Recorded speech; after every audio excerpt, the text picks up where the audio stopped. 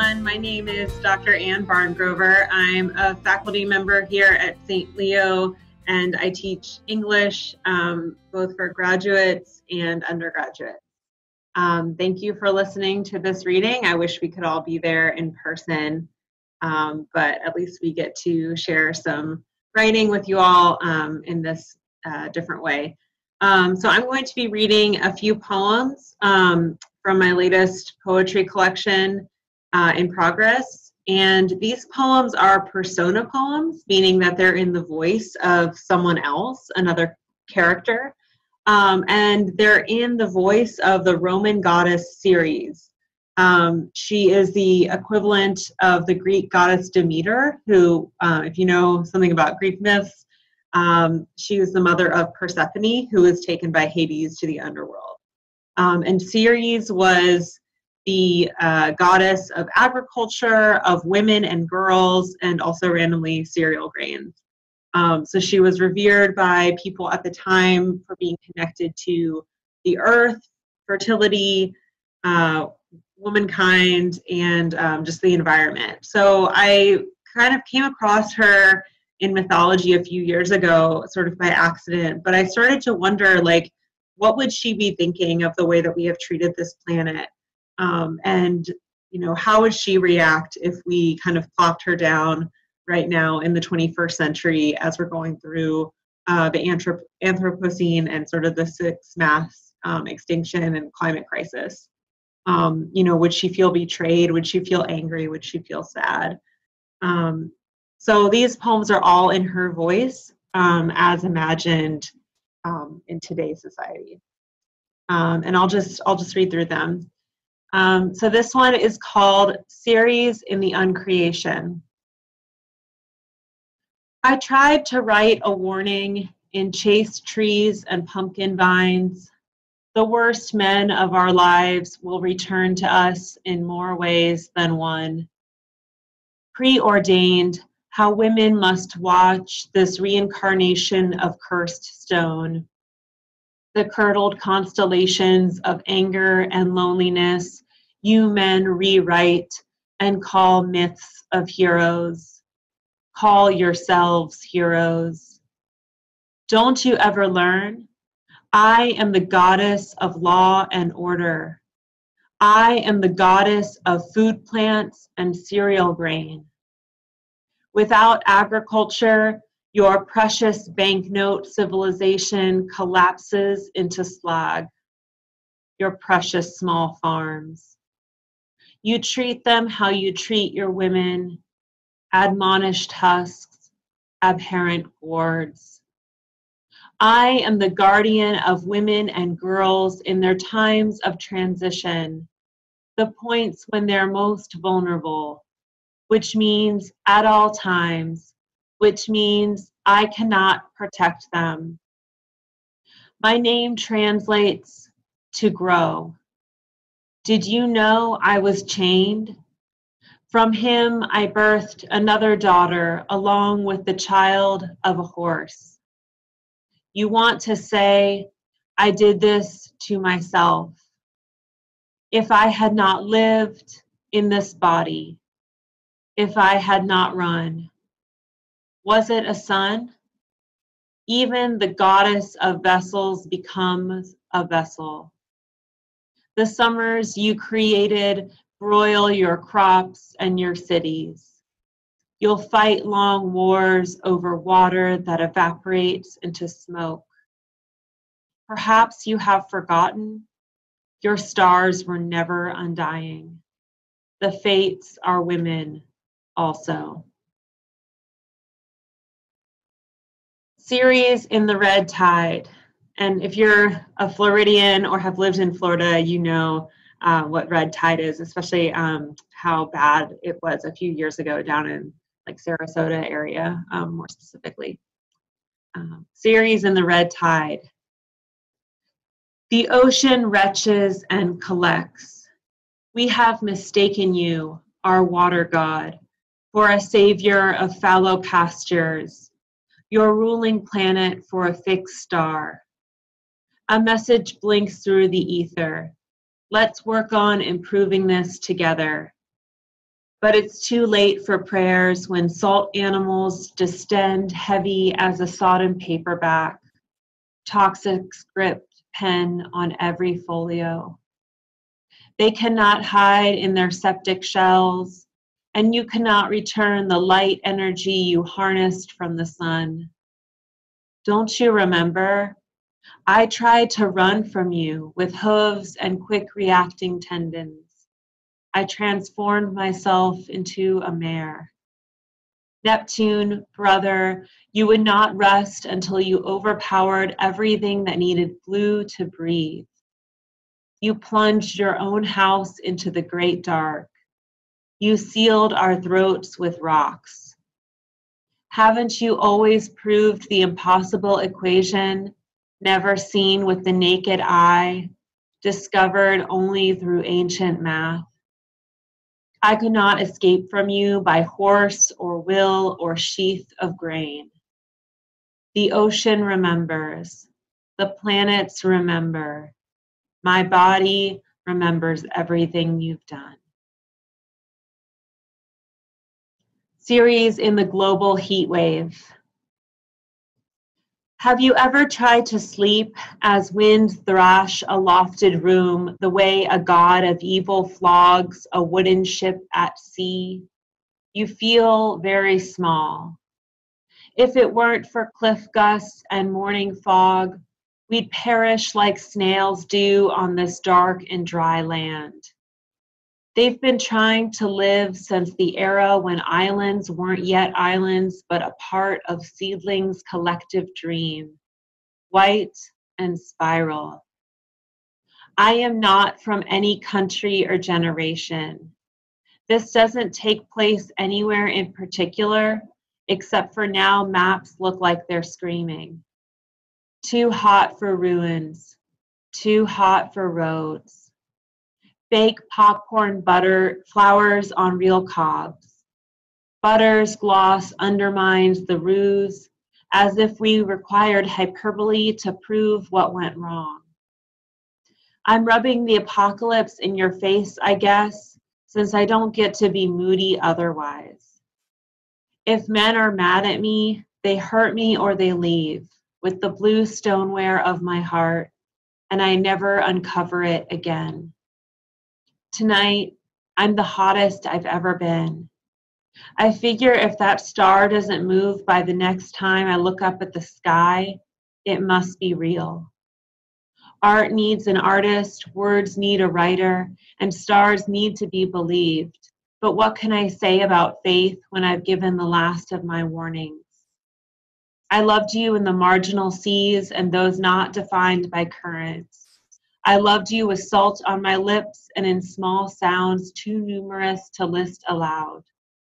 I've been trying to live since the era of your silence, which fills with trapped air like a gasp that goes on, and I'll never be emotionally detached for you to take me seriously. I can't save every slug on ash and asphalt, but I'll touch their damp bodies with hands not clean enough to hold. Too hot tonight for rain, too hot for eyes to close.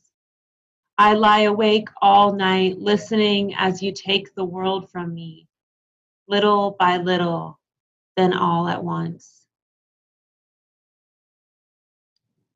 Series in the field of bones. Be real with me for once and answer. So one season of destruction is not enough for you? I'm not sorry I was never drawn to you like I was drawn to the high sea. Somewhere along the way, I developed an internal ocean. Underwater, there's still agriculture. I can swim deeper than darkness goes. When you took my love from me, I could not bear to look at flowers anymore. Accounts vary. Stories unstitched to make me smaller, but I remember what I wanted. To slash at the root, to rend my nails bloody in the dirt until I found you.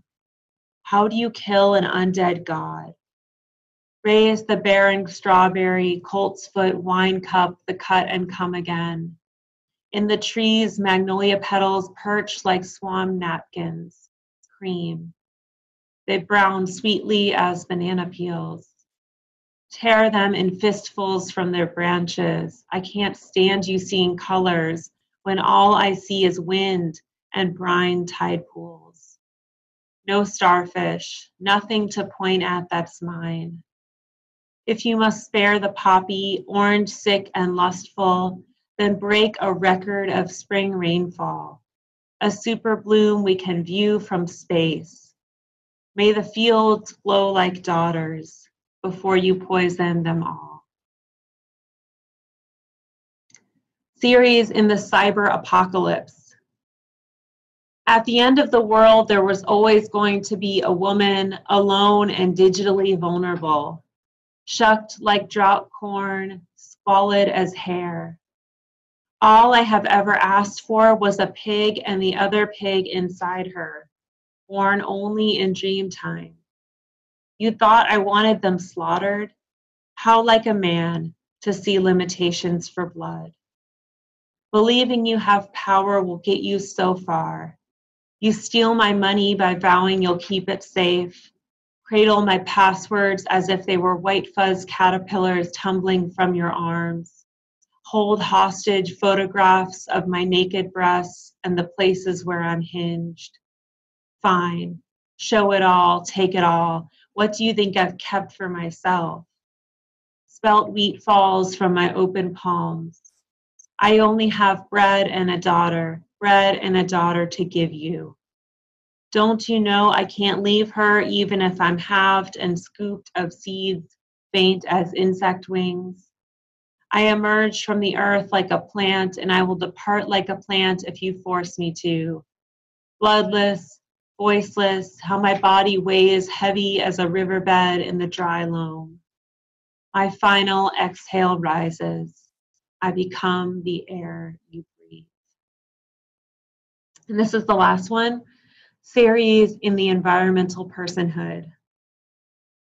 Listen, I don't want to leave my job.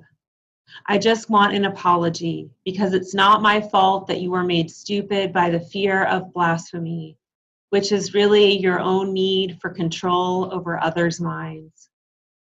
A person cannot be owned, so therefore neither can a river, neither forest nor field.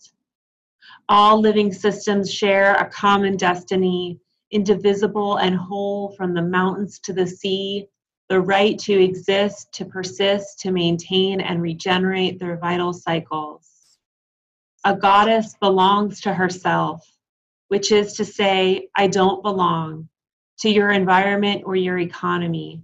If I choose my shipwrecked existence, my dark-walled home. Here is the world's greatest secret. My daughter lives in art and summer and golden leaves. I have no daughter, or I have everyone. She is the personification of vegetation.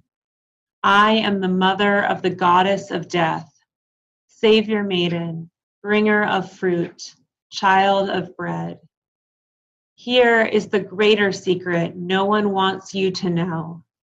She went willingly in search of her own depth and power. That means I must go too. Thank you all for listening. I hope you enjoy the other faculty's readings as well, and have a good rest of your night. Bye. Hi, I'm Pat Rearend, and I'm going to read a short story for you. It's new. It's called Vesuvius, and there's really not much you need to know other than the title. Okay, so here it goes. Vesuvius. Late one evening, Louis McNeil's house converted itself into a hotel, as houses are wont to do. With the market in a slump, this was its best option. Louis found out the next morning. He heard a knock on his bedroom door. Gloria, his wife, sat straight up and shook him awake. "Who is it?" she whispered flatly to him. "I don't know," he said. Louis quickly surveyed the room for a weapon of some kind and settled on a book with sharp metal corners before the knock came again. "Housekeeping," The voice belonged to a woman. "This is a private residence," Lewis said. "I'm calling the police," Gloria shouted. But before she could pick up the phone, the knob turned and in walked a woman dressed in a blue frock. Through the door, Lewis could see the large cart piled high with towels and a line of turquoise cleaning products and bottles slung along the handrail. "You want me comb back?" the woman asked. "How did you get in here?" Lewis said. In a childlike show of fear, he threw the covers over his head. "Lewis," Gloria said, "be a man." But the woman did not address them. "Housekeeping," she said again. She spoke aloud in a foreign language, Eastern European, maybe Romanian. He could not tell. She approached the bed and quickly tucked in the sheets so tightly that they could not move. Lewis's wife screamed, but then stopped when the woman folded down the flap of the sheet so that just her head showed. "Housekeeping," the woman said again. Onto the bed, she placed a rectangle of paper with a circle cut out of one end. "Hang on door if no disturb." She abruptly turned and walked out of the door, but came back inside and began to vacuum the room, picking up clothes where she found them and gently folding them over the back of the armchair. When she finished vacuuming, she brought 3 white towels that had been rolled up and set them on the bed by their feet. Lewis's wife had never stopped squirming or shouting, "Leave us alone," but it almost seemed to wrap them tighter into the bed. Finally, the woman gathered up the loose change. Just as Lewis was about to shout "thief," she stacked the coins neatly on his nightstand in a glass ashtray and left the room, closing the door tightly until the latch clicked. "Do you know that woman?" Gloria asked. "I've never seen her before in my life," Lewis said. "I swear. Did you hire a maid?" "No," she said. "What is going on?" he asked. "Shh," Gloria said. "Listen." Lewis tilted his head toward the door, and under the low whirring of the furnace, he could hear the squeak of the wheels of the cart's wheel. "She's still inside." "Keep wiggling," Gloria said. "No, buck your knees," Lewis insisted. Eventually, they settled on a system of both wiggling and bucking and freed themselves from the tyranny of the housekeeper's tucking. Lewis ran to the door to open it, but immediately stopped. There at his feet rested a crisp copy of a USA Today. "What is it?" she asked. "The paper," he said. "The Dispatch?" Gloria asked. "No," he said.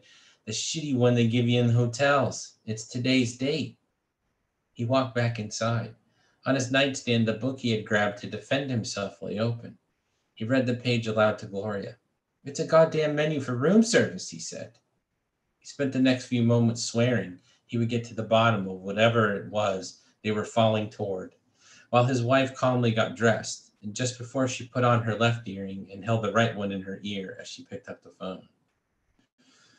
Lewis went inside to the shower.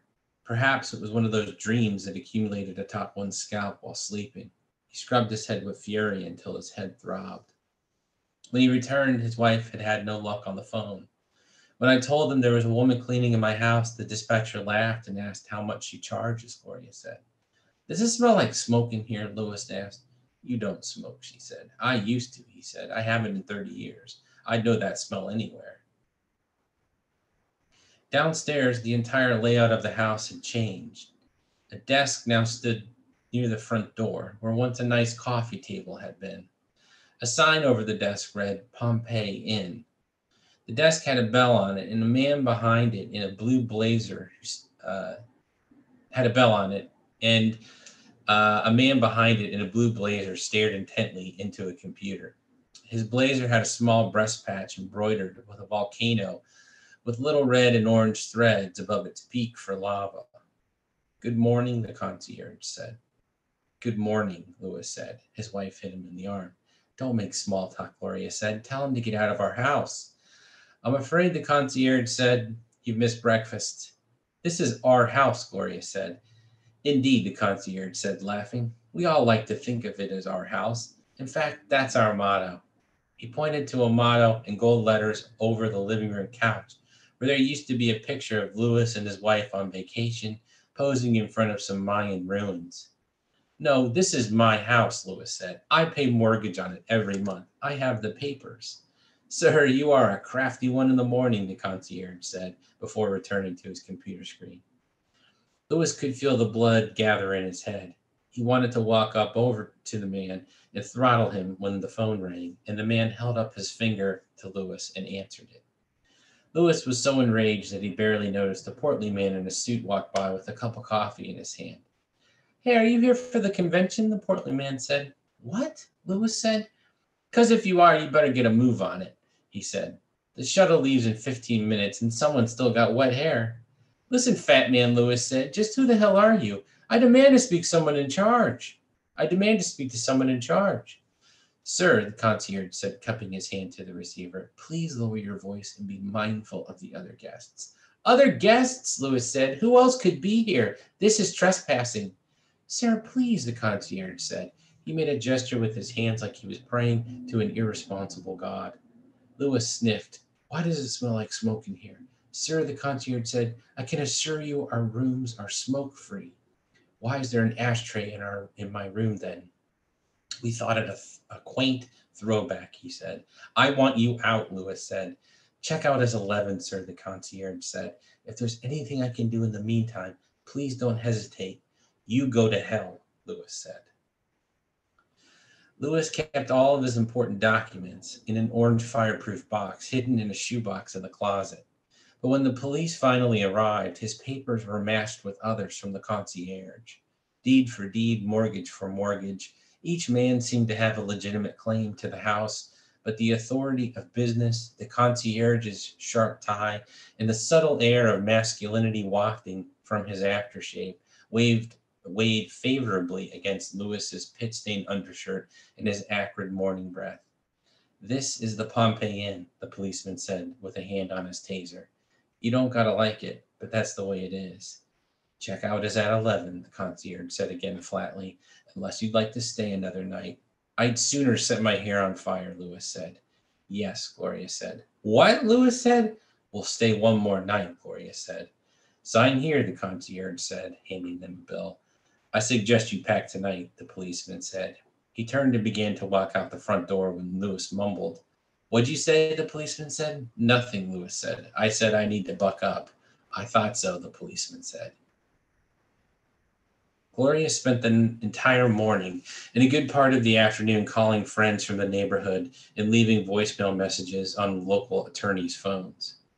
They had been married 30 years and the house was only half paid for, but still they had made their mark. Their friends expressed surprise and disappointment that they had been taken over, but what was one to do in the face of paperwork and legal documents?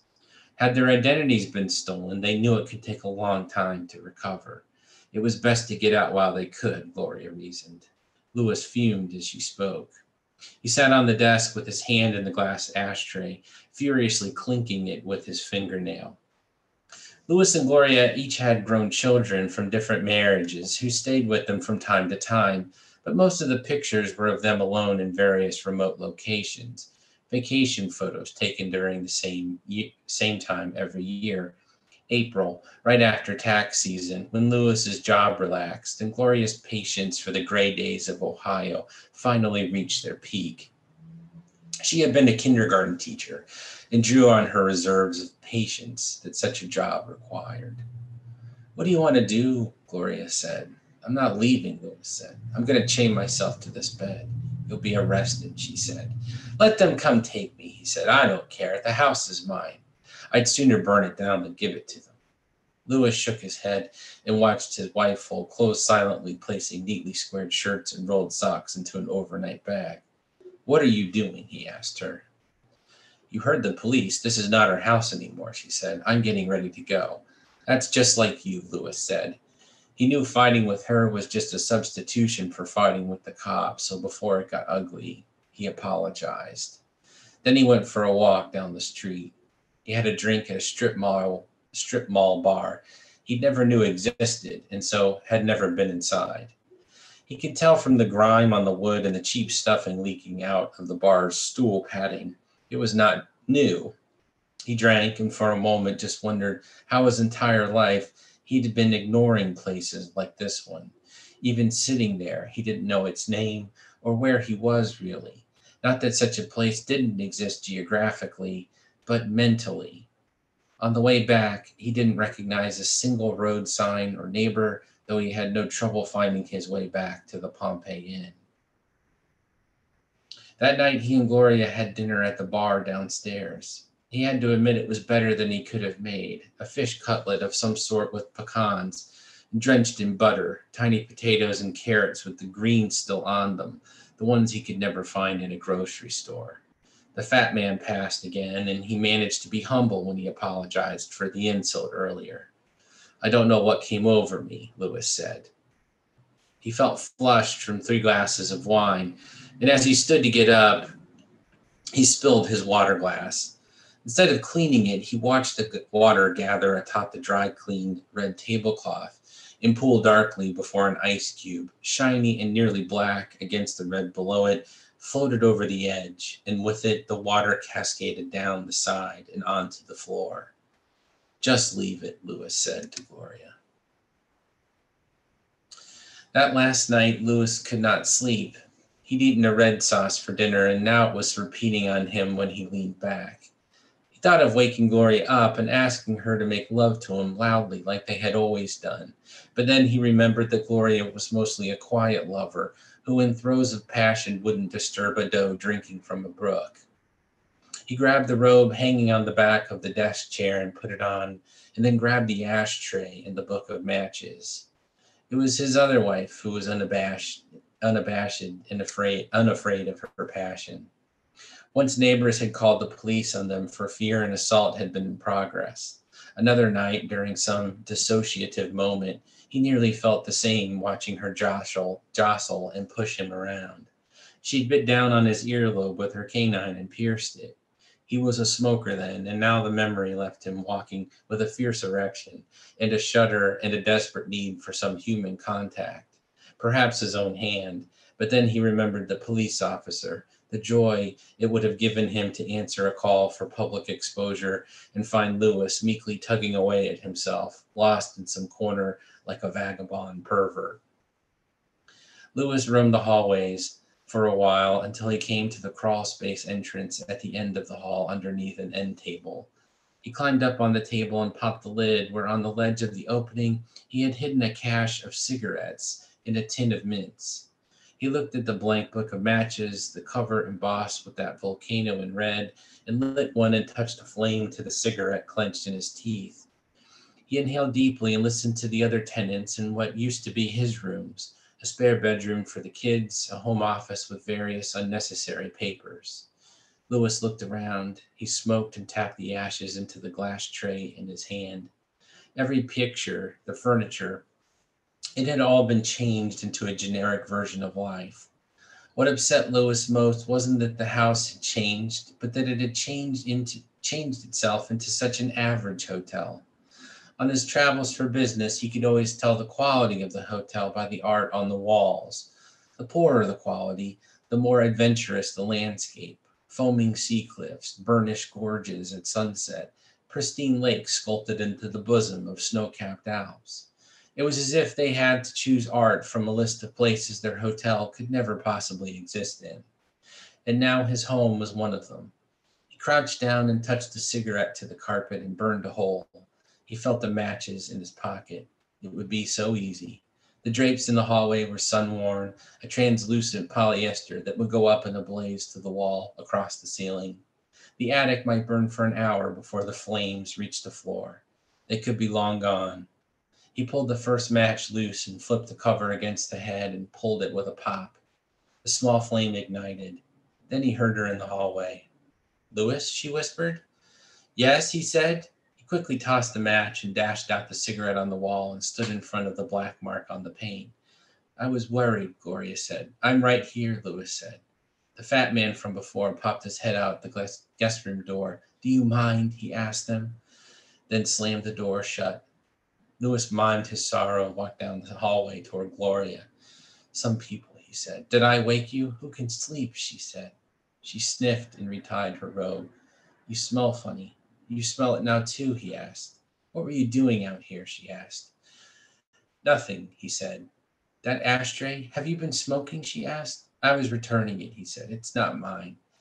It's this place. It smells like a cheap motel." "I guess it is," Gloria said. "I guess it is too," Lewis said. They walked back to their room and locked the door. She sat on the edge of the bed with the light on. "So where will we go?" she asked. He pointed to one of the paintings on the wall. "There," Louis said. "I don't know," Gloria said.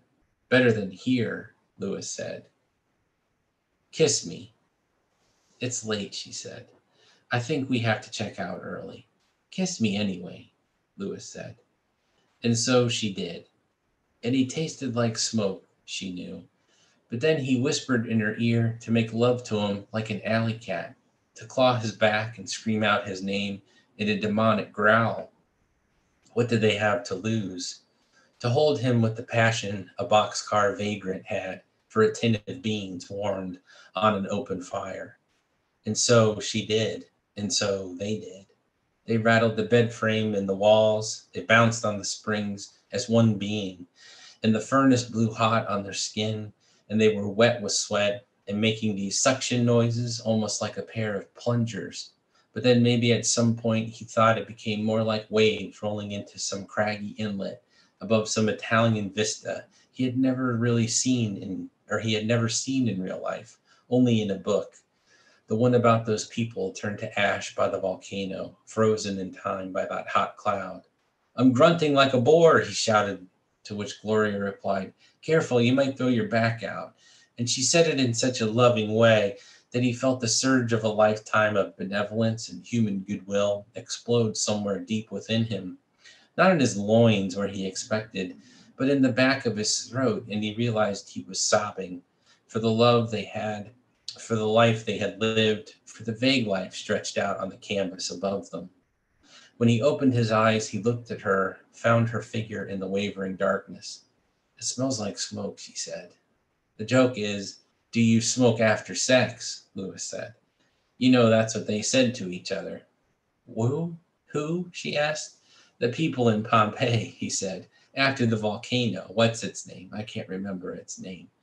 "Oh," she said. She laughed and embraced him longer, felt that exhaustion collapse and spread from him to her.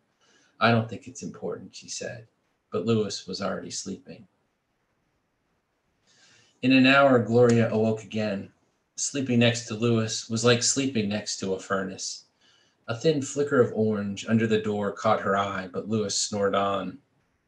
His arm hung off the bed as if he were telling someone in the other room to stop.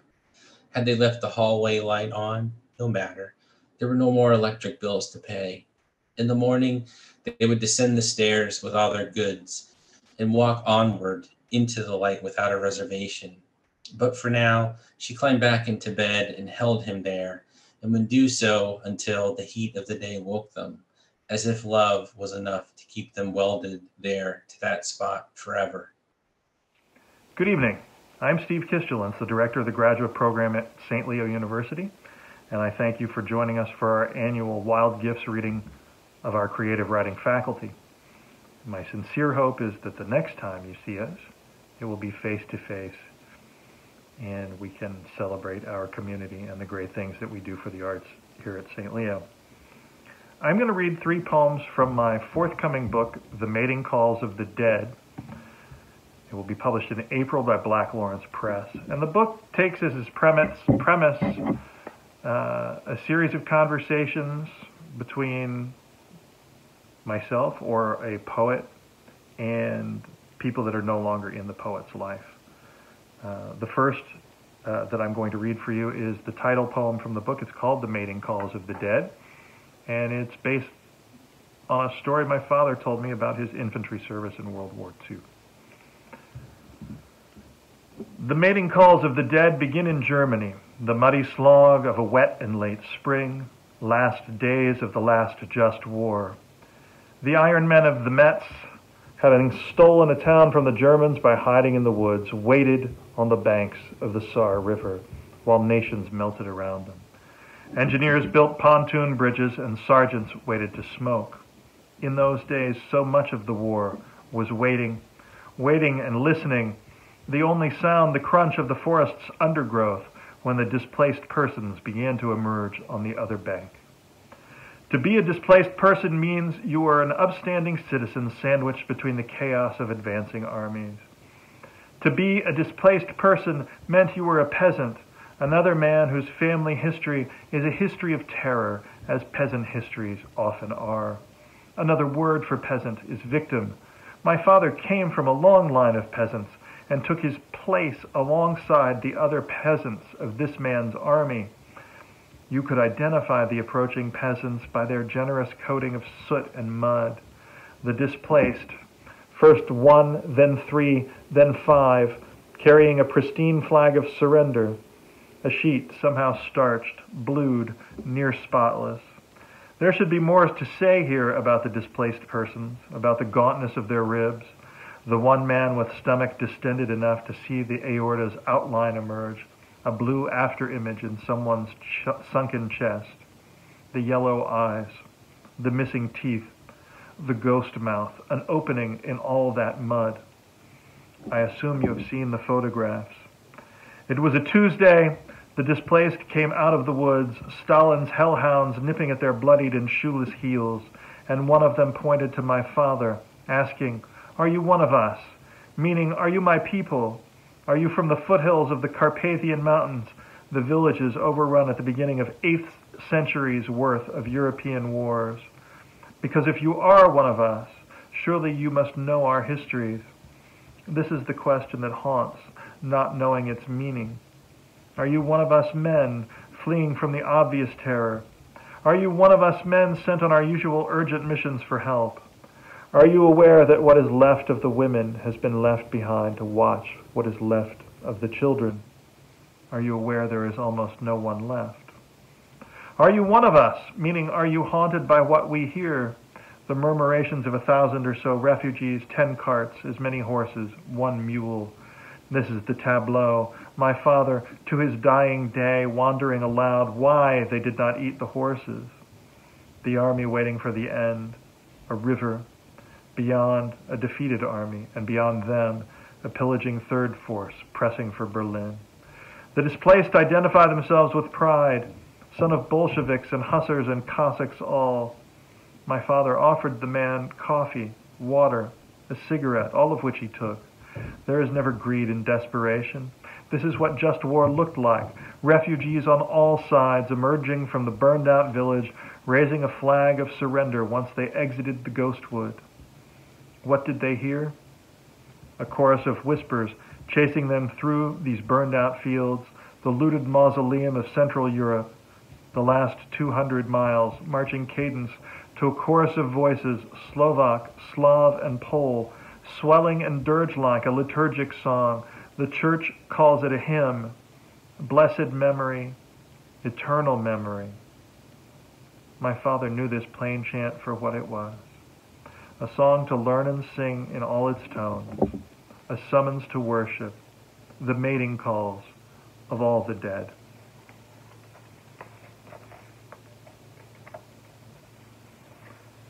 I'm going to read a poem called The Final Hours. I don't think you need to know much about it that isn't in the text. The Final Hours. Here, in a few hours, the last notes of Auld Lang Syne will come drifting through the neighbor's wall. Or maybe they will at midnight 5 years from now, when, like Christ in the desert, gone mad with fever, I will be given the gift of hindsight to see if your vision of a bleak and ruinous future or mine of a perfect one comes true. Who can tell? Maybe I know better, but I doubt it.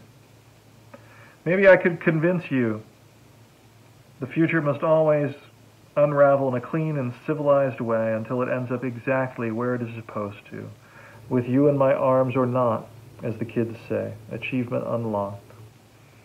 Of all the things you should know, maybe near the top is this. It has been years since I felt such a feverish dream, touched the want in a new pair of hands. So where does one find solace except vodka and books? Chekhov, in his famous story, writes about a man on vacation who spots a woman with a small dog, another tourist in unfamiliar land. To say what happens between them is predictable denies the vagaries of the heart. He makes a fool of himself, as men and fools do in the cause of love, and then the story stops.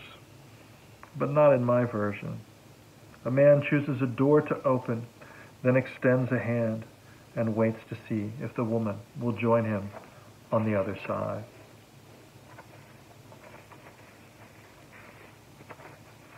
Last poem I'm going to read to you is about my friend Jay Bennett.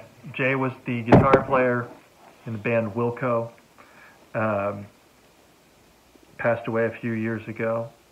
And the first part of this poem is just some of my thinking about Jay, and it sprang off in another direction, which I suppose is a good thing sometimes. The poem's called A History of Brief Complications. A few years ago, the insomniac me watched a movie with the unironic title, I Am Trying to Break Your Heart. Those bold confessions always appeal to me, inclined as I am to ever more fanciful ways of thinking, as if I could be on every channel of your television. A friend of mine is actually in that movie, the last good thing he did before he died, and there is no romance in telling you his story, other than sometimes I need to be scared all over again, so I might remember why it is I chose to live. My motives have always been this obvious. So much so I wonder how well you've already seen through me, whether you know how I want to unzip myself, scare you off, make sure you see the ugliness first, so your decision can be as honest as I cannot. I told you I wanted to know everything, and I'm sure you know I meant it. I want you to unveil the truth to me like the sacrament it is, or the commandments I think daily of breaking. Self-knowledge is a perpetual machine, powered in my case by loathing and doubt, but also certainty, the knowledge there could be something spectacular ahead. The only question is whether it is a car crash, or a sunset, or a desiccated memory, a pressed flower abandoned in a favorite book, an artifact that helps explain why you knew this was such a bad idea and craved it anyway. I thank you for listening, and I hope to see you soon.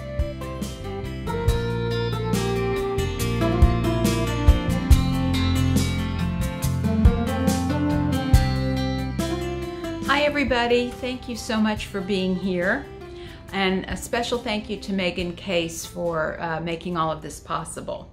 So I'm going to read a few poems for you tonight. A couple of them are older poems from my book that came out last year called One House Down, and then I have a couple of newer poems for you too. Well, we've been spending a lot of time at home, all of us, so I wanted to read the opening poem is going to be about my house. It's called The House Called Shadow Garden, and you'll hear that it's sort of two different perspectives of the house. The first one is day inside. This crone of a house, her cold creakiness and wind sighs, the couch unsettles the bed. Mornings luck rearranges your pillow. Maybe old sorrows, maybe bad pipes, clumsy ghosts knocking around the front room. Once the ghost whispered into my hair, wanted back the house. Closet doors clattered. I threw down my dust rags, claimed every wall mine. All afternoon, a gauzy cloud, moss in a wet window. Then the little porch light came on. Later, your hands turned over the pillows looking for the cool side. Night, outside. This crone of a house, her wind sighs and cold creakiness. Searchlights splinter the oaks. Nights, copters shave the roof. Maybe fireworks, maybe gunshots, 15th Street cars riding high on roulette wheels, the bass thumping. Windows nervous as soft teeth. Bad, staggering sleep. I thumped the hot pillow looking for the cool side. All dark long, distant barks, the greening orange trees. Then morning sprinklers kiss the heat.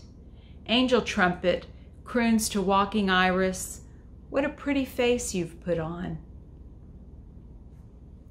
So that's my house, Shadow Garden, which is in Seminole Heights.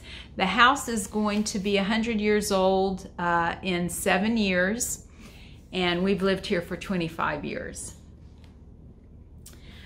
Okay, this time of year always makes me think about my parents. They're both deceased. The anniversary of my father's passing was September 30th, and then my mother's birthday is November 5th.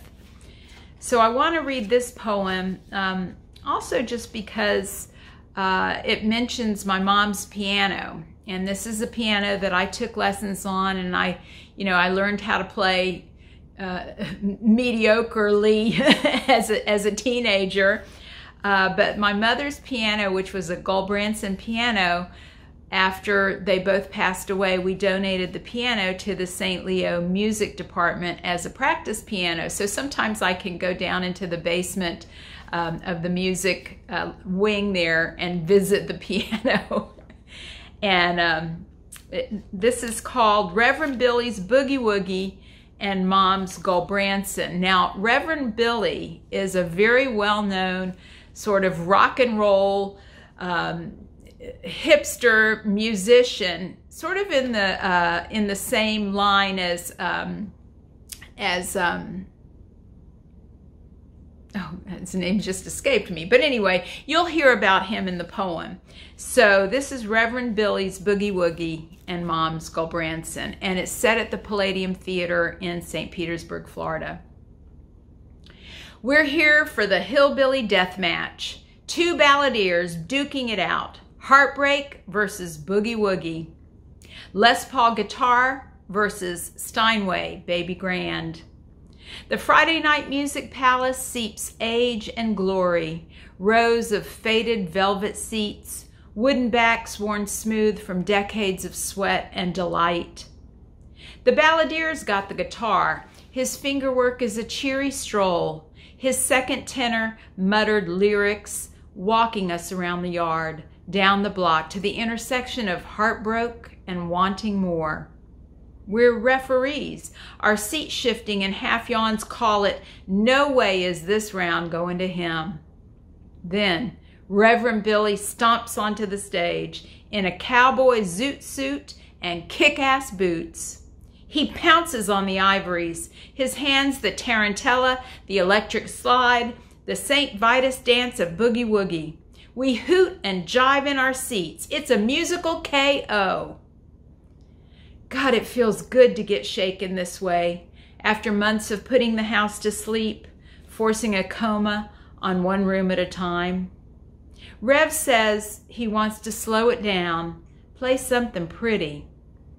Melodic and melancholy, it takes me back to my mother's back room, where her old upright Gulbranson sags, unsold, untuned.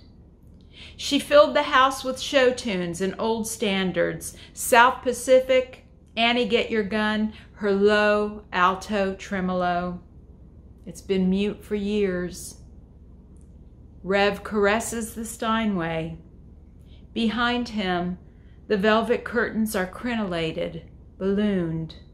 Above him, the stage lights are blue as my mother's eyes. Okay, now I want to read another poem.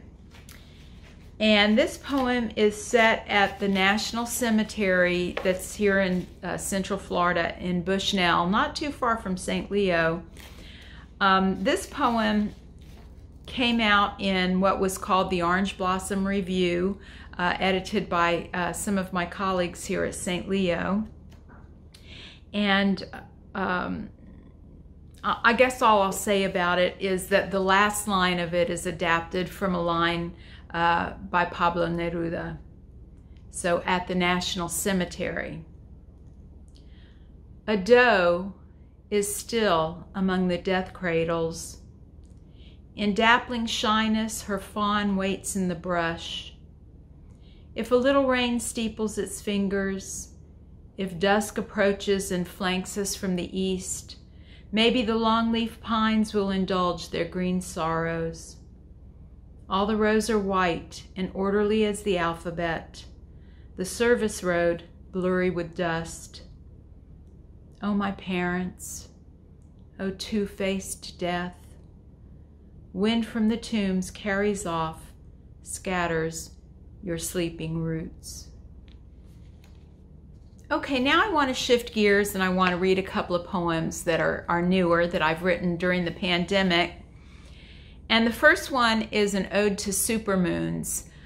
If you think back to the beginning of the year, you know, here we are, we're in lockdown, we're seeing numbers rise, cases of the virus, people are passing away. But in the midst of all this, starting in February, we have 4 months in a row where we have supermoons, and it's just an incredible thing to be happening simultaneously with everything else. So I had to write about it. And this poem has a little epigraph by Deborah King. The energy of the moonlight holds its own special power. So this is Ode to Supermoons During a Plague. In any given year, there could be at least 3 of you. But in this, the year of our plague, you converged on us in an orderly quartet. February, March, April, May. 4 spectacles in Farmer's Almanac names. Oh, hunger moon, worm moon, pink moon, flower moon, you peaked like this awful plague is peaking. Still there, one night to the next. Your Algonquin names call out the pink flocks, hunger and bone, crow and sap, egg and sugar, planted corn, sprouted grass. Your names mean fertility in the midst of this death. Silver, yellow, snow white, or blonde, you are flying in your perigee. You are lounging in elliptical longitude. You are opposite our sun exactly 180 degrees. I stand in my spangled, solitary yard, enrobed in your glinting energy. It's after midnight. The whole world is unlit. Oh, flower moon, milk moon, mother moon, you're the last supermoon in a trembling year. Okay, and the last poem is called Merriam-Webster Explains the Meaning of My Isolation. And I had so much fun working on this poem. What I wanted to do was work in as many synonyms and maybe antonyms of the word isolation as I could. So I did a lot of research, and I also researched the origin of the word and looked up ways that it could be used, and you know, the part of speech and all of that. And I tried to work some of that in. I would say I worked in only about 5% of what I looked up, but it's there anyway. So this starts with a direct quote from the dictionary from Merriam-Webster, and you'll hear how it plays out. Merriam-Webster explains the meaning of my isolation.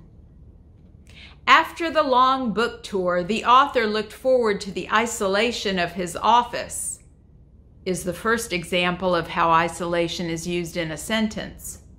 Then synonyms and antonyms. But I am not a he, and the book tour was canceled. Instead, I'm staying at home, sequestered. It is not like exile, Napoleon, or Neruda.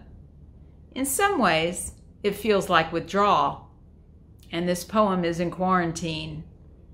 Potholders scrunch into my seclusion. Now I've become an eating machine. I can't stop gnawing at solitude. I want to zoom out of this confinement like a woman giving birth. I want to knock elbows and bump knuckles so as not to feel utterly alone. There are fitted sheets to tuck into my aloofness. There are supermoons to fill the vacuum. I say, drink! Bring me drink! Loneliness is the worm. Okay, everybody, thanks so much for watching. Stay safe, take care, be kind.